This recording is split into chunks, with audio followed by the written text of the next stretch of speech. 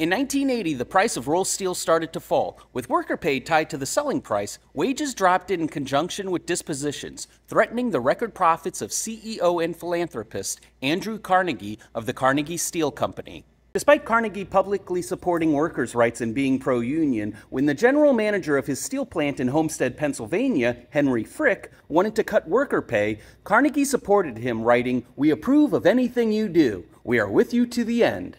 Their three-year contract with one of the largest unions in the U.S., the Amalgamated Association of Iron and Steel Workers, was coming to an end in June of 1892, meaning they would have to negotiate a new one. Knowing workers weren't going to be happy with a pay cut, after already taking one 3 years earlier, a strike seemed inevitable, so Carnegie and Frick sought to dissolve the union.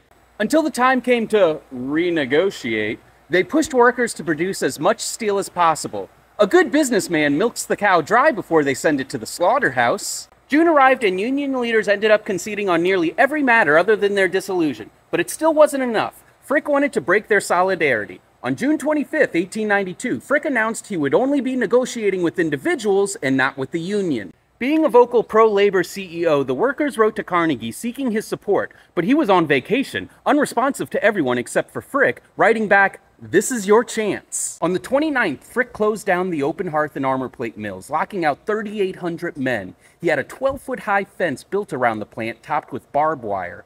It had searchlight towers and peepholes for rifles. Only 750 workers belonged to the union, but 3,000 agreed to strike.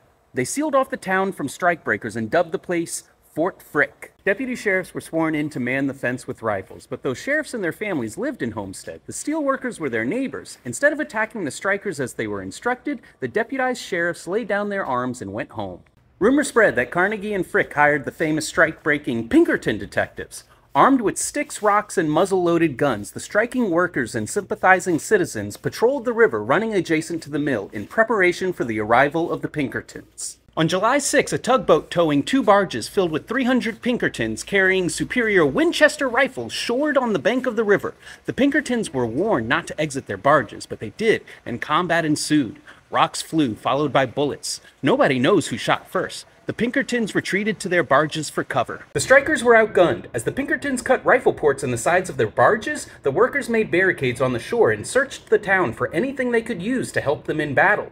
A local hardware merchant donated his entire stock of ammunition that the strikers carried to the mill in wheelbarrows. They rolled a flaming freight train car at the barges, tossed dynamite to sink the boats, pumped oil into the river to set it on fire, and even acquired a 20-pound cannon. But their attacks fell short and did little in damage. 4 times the Pinkertons raised a white flag, and 4 times it was shot down. By 6 a.m., over 5,000 spectators lined the riverbank. The battle lasted 12 hours, and nearly a dozen people died. At 5 p.m., the workers accepted the Pinkertons' surrender, but their victory was short-lived. At the request of Frick, the Pennsylvania governor sent 8,500 National Guard troops to Homestead, armed with the latest in rifles and Gatling guns. Knowing they were outmatched, the strikers surrendered. The mill was secured in 20 minutes, and Homestead was placed under martial law. By mid-August, it was fully operational with 1,700 scab workers, many of whom were black men with little opportunity for employment. It was the age of Jim Crow, after all. They were Pennsylvania's first black steelworkers. In November, a massive race riot broke out. 2,000 white striking workers attacked the black scab workers and Homestead's 50 black families. Gunfire was exchanged, and many were severely wounded. "Life worth living again," Carnegie exclaimed to Frick. "First happy morning since July." Carnegie and Frick successfully swept unions out of Homestead. They slashed wages, imposed 12-hour workdays, and eliminated 500 jobs. Their profits rose to a staggering $106 million and effectively ended steelworker unions for 26 years. "Oh, that Homestead blunder," Carnegie wrote a friend, "but it's fading as all events do. And we are at work selling steel 1 pound for half a penny."